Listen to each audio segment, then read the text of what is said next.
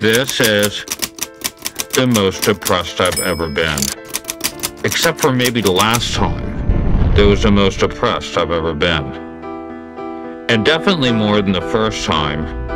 That was the most depressed I've ever been. My fault. I sort of fucked up again. Owned by crutches. Loved the wrong people. Then left for dead. Hollowed by their evils.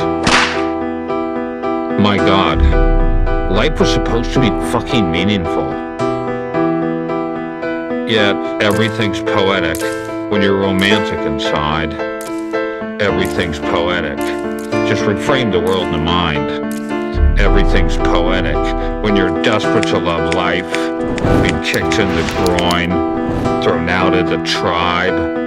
Everything's poetic when you choose the empath ride. Feeling others' pain removes anger from the stride. A new rhythm obvious. Isolated words now rhyme. Yelling, Captain, my Captain. On the desk, right at 9. Rain on pavement, hopeful statements. Grouchy elders, fucked up faces. Withered flowers, untied laces. Stumbling forward with God's graces. Shattered windows, tattered heroes. Feel a one with all the zeros. Everything's poetic. Everything's poetic when you choose the empath ride. Everything's poetic when you're honest inside.